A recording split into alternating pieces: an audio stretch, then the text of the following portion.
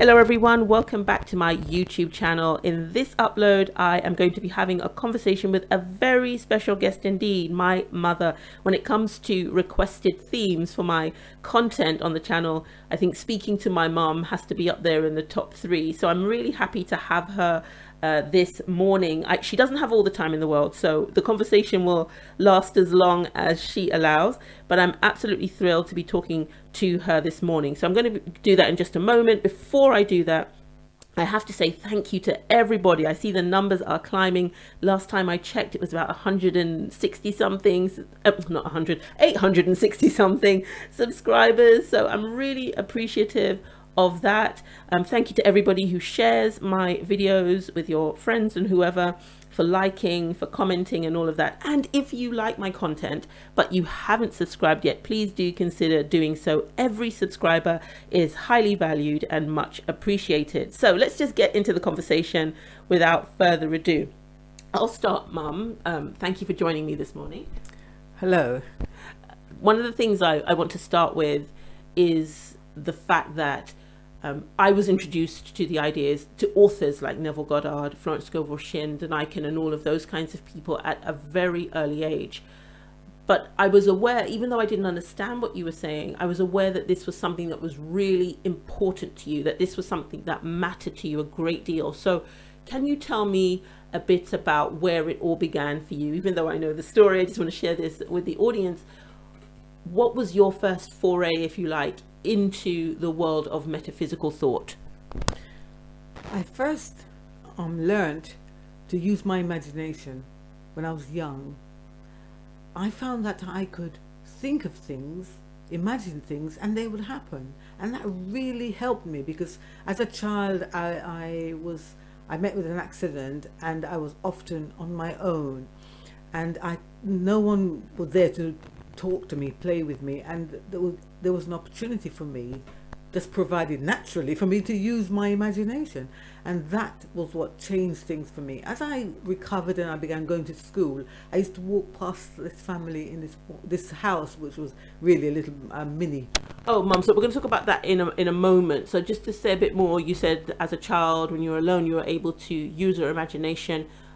What was that like for you? What do you mean by use your imagination? Well, because I was on my own, I had no one to talk to. I used to think about things, but rather than just thinking about things, I used to actually be able to understand things, because when I thought of something, I would get a feeling that I knew what I was talking about. Did you see pictures in your mind? Did you smell things, taste things? So what did that look like? For me as a child, maybe to be a bit clearer, I would spend countless hours going to what I called fairyland. And what fairyland was, I would just close my eyes and I'd be in a place with rolling green hills and everything was beautiful, fruit on the trees, beautiful flowers, birds singing overhead and all of that kind of thing. And I could do anything. So I was a princess and you were the queen of fairyland, and anything, I had a magic wand, and anything I wanted, I could just flick my magic wand and there that thing would appear. So these were very vivid pictures in my mind. It was something I experienced, you know, emotionally without realizing what was going on. So for you, what was using your imagination like? I think using my imagination was very much like that. I began to see things and I would picture myself doing things, and I picture myself being in different places. And somehow I got there, and I couldn't tell you what happened, but just I felt, oh my goodness, this was really using the imagination, seeing something and actually being with that thing. And so the kind of understandings and the expressions that I was getting when I was using my imagination really encouraged me to continue. So you spoke about earlier on the fact that you would walk past a particular house on your way to school. So before, just to give a bit of context to that, you grew up in poverty, like so many people, on a farm, which I think is fantastic, by the way, but for you, with the animals and all the hard work, I don't know that that was heaven on earth. But you grew up on this farm, and then you used to walk quite a distance to school. And tell us what happened during that time. Yes, I used to walk 3 miles to school. Oh, mind you, we got used to it, so it didn't feel like anything. But I used to always pass this house, and I won't say the name of the people because I think they might still be there. I don't know. But the house was unbelievable. We lived in a shack and they lived in a palace. It was so beautiful. And I used to pass that and I used to imagine that I lived in that house. And I don't know how long it took, but within a year I was living in a house like that in Montego Bay. I couldn't believe it. I couldn't explain to anyone that I'd been here before, but I had. I do remember growing up and you telling us that story, and you would notice them in their chauffeur-driven car and their beautiful clothes and all that kind of thing. And you were, you know, this rough tomboy in the burlap sack. I'm only joking, that's a slight exaggeration. But and I know Grandma Kitty took great care of you, but it was just this idea that you would see a particular life. And so did you picture yourself having that life? Because I know you ended up being chauffeur driven as well.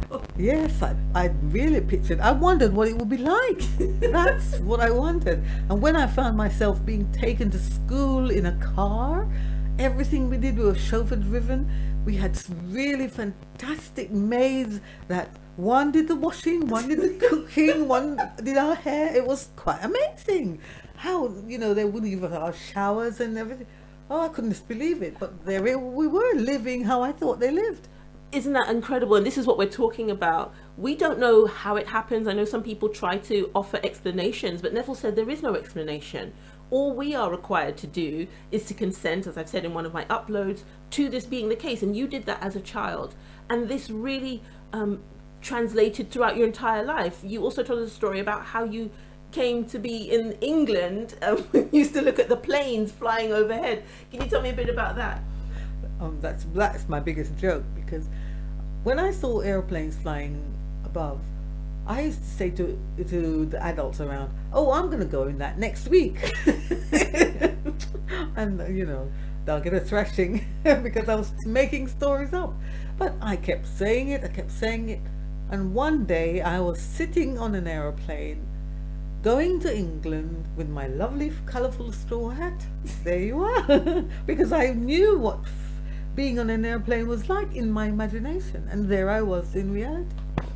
So, I mean, that's absolutely sensational. This is very much what I'm all about, folks. People ask me all the time, okay, can you tell me a bit about your experience? And I don't necessarily want to point to jobs I've attained or things that I've done. I know that kind of thing inspires people, but it's a whole life thing. It's not something you do here and there. It's the way you are. It's the way you conduct yourself throughout life. That's what I'm trying to drive. That's the message I'm trying to drive home with my content, when I'm engaging with people, when I'm talking to clients.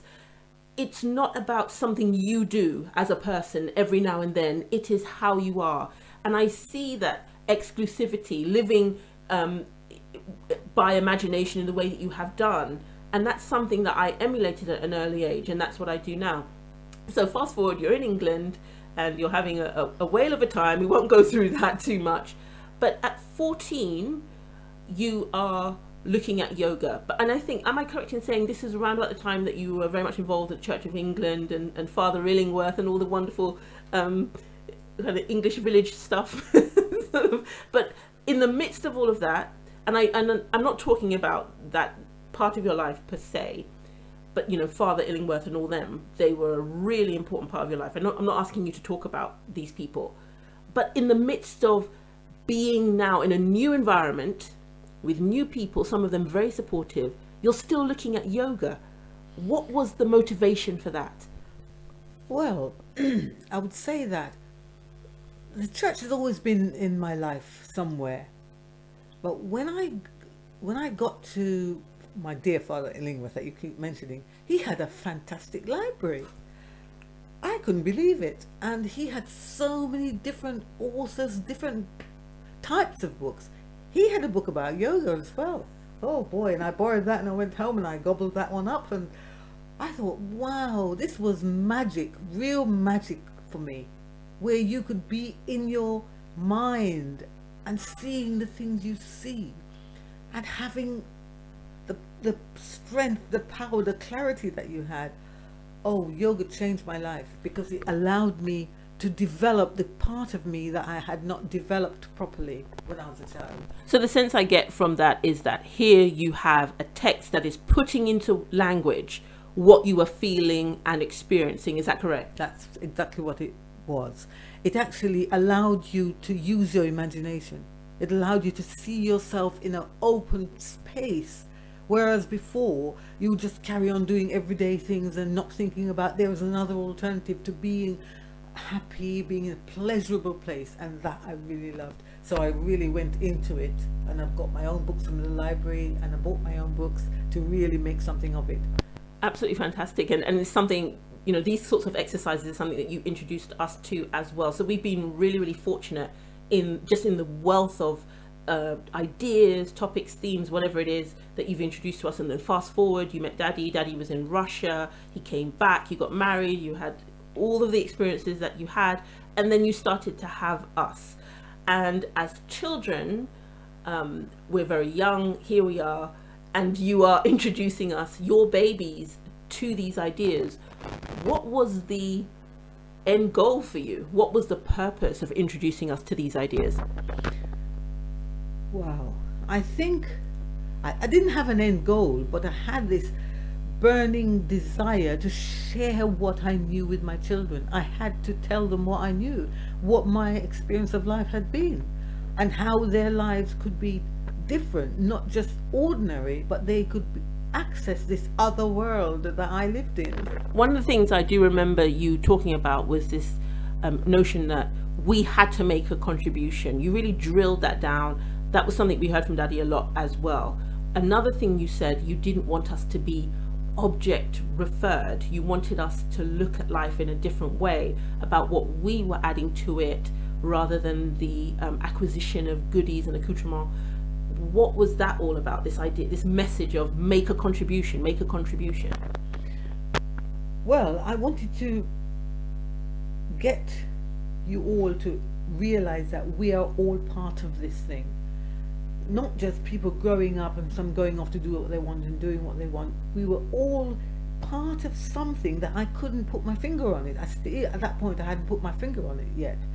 But by actually being aware of what you're doing in the world, you begin to make a contribution. For instance, as children, I wanted you all to learn to read very, very early, so you could actually read and discover that other people are doing other things with life, not just going to school, coming home, going to church. That wasn't life in its fullness.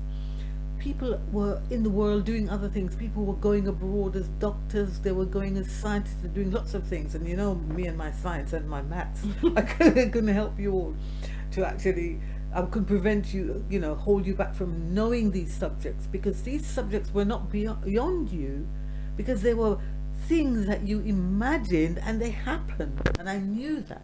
Another thing that was really interesting about the experience of life, as you described it to us, was this idea that some people seem to have a lot and others seem to have nothing. And that seemed to be the prescription. If you were told, if you were labeled in a particular way and given a certain set of rules to live by, and not just rules, if you were told, okay, this is the box you exist in, and there you shall live, remain, and eventually die, you wanted us to know that no, we didn't have to follow the prescription of life given to us, that we were very much in control of our own experience, and brought us into an understanding of the fact that children were experiencing tremendous things, not just your own experience of life, which was very, very hard, but you have children in war zones and children caught up in all kinds of things like the child protection services and all kinds of things that if life would be very hard, life would be very unjust if there was no remedy to that kind of thing. And I feel very much that this introducing us to the power of imagination in a meaningful way was a way of addressing that kind of thing. Is that correct? That's quite correct, because if you remember, what I always wanted you all to be able to do is to see why things were happening. I couldn't tell you why they were, but by using your imagination and seeing something that looks terrible as not the end, as just as an opportunity for you to think of something else. Yeah, like Neville talks about this, the solution is in the problem. That's exactly how I wanted you all. when you look at going to school, and especially how children were treated, certain children were not given the kind of opportunities that other children were. But I'm saying that no one has to give you the opportunities. You could give them to yourself. That is absolutely, I think that's the standout for me, that we have this resource that we can make our lives what we want it to be despite all appearances. Now, just thinking about us as kids, I just want to slip this in. I certainly remember that the day to hear from you was Sunday afternoon. So we'd come home from church, we'd have the ministers on the pulpit telling us what they were telling us. We had Sunday school, all of that. Be a good girl, be a good boy, and Jesus will be happy with you, and you'll go to heaven when you die, and if you don't, you're going to go to hell when you die, and that kind of thing. And yet that was the day you chose to talk to us about these alternative ideas. And I don't want to call them alternative ideas because of what they mean to me now, but then that's the way it seemed. Why that day? What was so special about talking to us on a Sunday after church, particularly?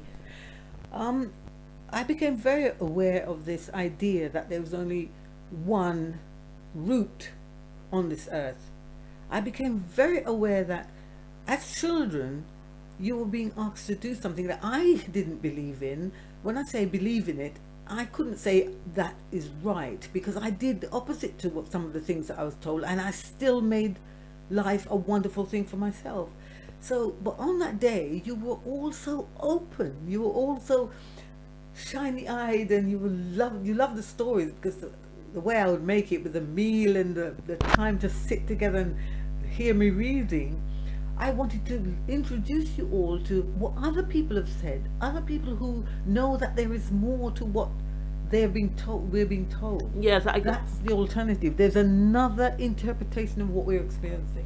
Yeah, and I certainly got the impression that it was about us taking the lead in terms of what our relationship to God was, what our understanding of God was, what our understanding of life was. So it wasn't about avoiding particular points of view, but being exposed to as many as possible with, and thereby giving us the option to make those choices for ourselves. I think that's what you were driving at. Is that it? That's exactly it. Now, I've always been a person like this. If someone says to me, this is the only way to do something, for some unknown reason, I will never accept that. I want to do things the opposite way they said to do it, and come to the same conclusion. So they can't be telling me everything. I'm not saying that they're not telling me the truth. That's the way they saw it, but the way I saw it, and I had this capacity. I don't want to call it ability. It sounds like it's different from other people. Everyone here has this capacity to see something else, no matter how they would put it. This is the way, and you will be punished. And this, I said to myself, why would you be punished? And then I'll get the answer. Now, the alternative is that you don't have to suffer things. You can change things. Yes, we have the resources to make life what we want them to be. So, going back then to us around the dinner table, yes, we were all looking up at you adoringly, but you commented, and my dad commented as well, about the fact that this information seemed to have an impact on me that it didn't have on my siblings. Taking nothing from them, we all embraced it, but you observed that I seemed to have a particular interest in what you were saying then. What did you notice about me back then?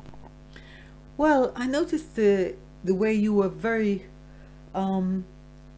what's it, insular. You just thought about how you could do the things that I was doing. I could see that on your little face, that you, as if to say that you wanted to check me out. Is he telling us the truth? But really, what was wonderful is that when you actually saw that you could do something, like when I got that hamster, you remember the hamster? No one could stop you from then on. You were a different person, because you said to me, I want a hamster. And I said, well, how are you going to get this hamster? And then you applied what you knew, and there you were sitting with a hamster on your lap. How on earth did this little child, were you 6 at the time? I think so, yeah. You got this hamster by using your imagination. You were a different child in that respect, that everything else. And what else? You say to me, and what about this? And this girl did me this, and this child did me this, and no one does anything to you. How would you see that differently? And you came home, oh my gosh, your experience in life was completely different. Even your teachers was were actually talking to you. Why are you so different? I do remember that because I was a child, and Dad used to say this all the time. Of all his children, I was the one who spent time on my own. And my friends were within the covers of books. And my ambition as a result of that was to be an author, and I'm an author now. But there are so many other things that I've done. I wanted to travel, and then I find myself traveling. I want to go to Switzerland, and the next thing I know, I'm being invited. I want to go to the States, and I'm being invited. That's just the way it is because of this living in imagination. And I think I said it earlier on that it's not something you do as a person, but it was a recognition that this is who you are and how you are. And our entire duty is to live like this. And that's the message I'm really trying to drive home. This is our duty. It's our duty to live this way. This is not about practices that you use to make your human life better. I've said, I think it was one of my earliest interviews or blogs or whatever it was, that we need to flip the script. We need to change our perspective on things. And I think that's what's different about you and I, in that this living by imagination, as people say, is not about manifesting as human beings, but living exclusively by imagination. I think what you are touching on there is something really dear to my heart, is who are we really? Are we just objects, or are we subjects of a higher order? Now, being a subject of a higher order, you do higher things. You remember that thing about the contribution? Mm-hmm. I said to you, the contribution you make, it's to humanity, not just the things around the house and the way you're doing things. You will interpret life in a way that other people will see something different about themselves and begin to apply this. Now, this contribution is valueless. You can't put a price on it. And that when a person recognizes that they have a superior existence and they have been neglecting it, and now they must live it to really enjoy life. Life has got something else to offer us. We haven't touched on it yet, what it's all about. So that's where we are. So, Mum, I can't tell you how much I've enjoyed this conversation with you. I can see your eyes flicking towards the clock. But yeah, I think we've touched on a number of things, giving people a bit more of an understanding about me. I mean, certainly people are curious about what it is about me that makes what I say and do different. And I really am confident that this conversation has shed some light on that. So I can't thank you again. I think I'm going to have you on the channel again, but just for now, thank you everybody for listening. This has been Kate Jagede talking with my beautiful mother, and we'll be with you, or I will be with you in the next upload. Thanks very much, Mum. Goodbye. Thank you very much, Catherine.